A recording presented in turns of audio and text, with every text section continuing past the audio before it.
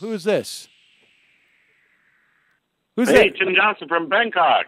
Tim, are you still in Bangkok? I'm back from Phnom Penh.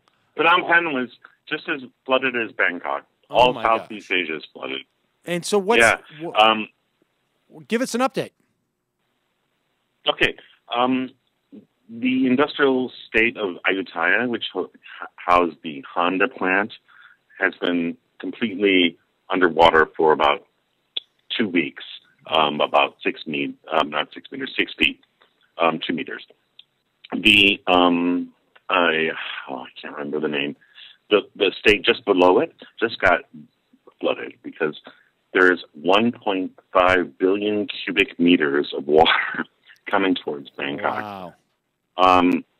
Yeah. There's little man can do against such great forces. There exists in Bangkok a system of canals that was designed in the 19th century and have been completely filled up and covered with roads and totally screwed up. They're trying to push some water out to the sea, but the sea is going to rise even more, 6.5 meters of tide because of the autumnal tides. So I'm telling you, it's just weird. There, as the flood walls fall, it becomes increasingly more panic in the areas just outside of Bangkok. But there's so much money in Bangkok that I do think that the interior parts of Bangkok will be spared, and perhaps my own area will be flooded, but who knows? So wait, what are you going to do, Tim? Well, I'm on the 13th floor in a high rise, so I have water and some food, canned food, and there's all the merchants I know of stockpiled food. There's sandbags everywhere. I'm going to write it out. Oh my gosh. Well, so when do you think that you're going to be subjected to this? When do you think it's going to start? Well, it's already started on the northern. Basically, they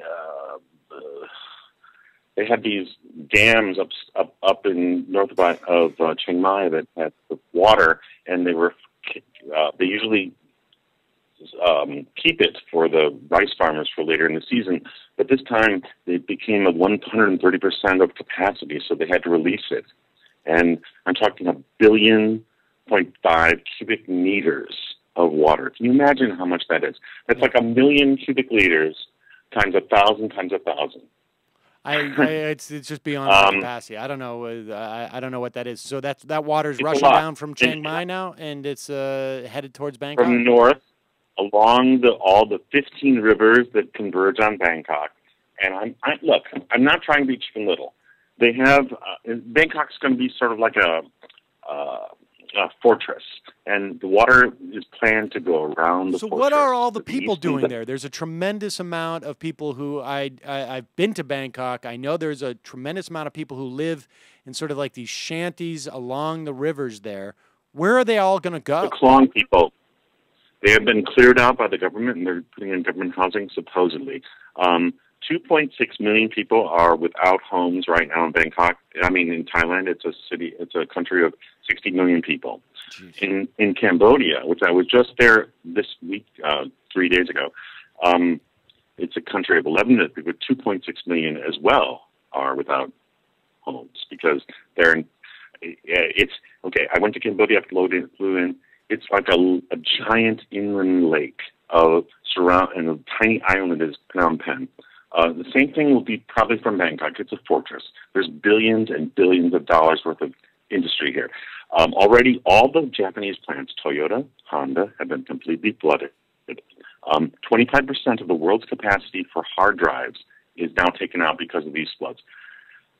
This is not an accident. This has happened because of global warming, because of the tides, and because of the late coming of the rains.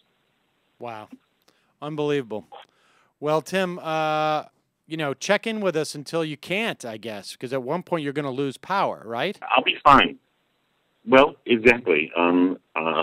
I'm at a major university. There is 3 major hospitals within 2 kilometers of my university, and this is one of the most important parts of Bangkok to protect. Basically, the Governor Yingluck Shinawatra, who is allied with the exiled leader Thaksin Shinawatra, has been tested to the nth degree.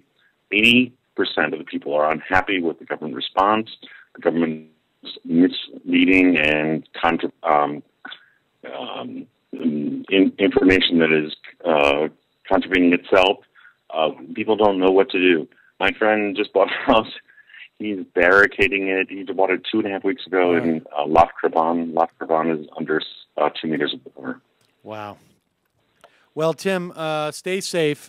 Check back in with us. It's the only place I've ever heard anything of this story, and I appreciate you keeping us up on it.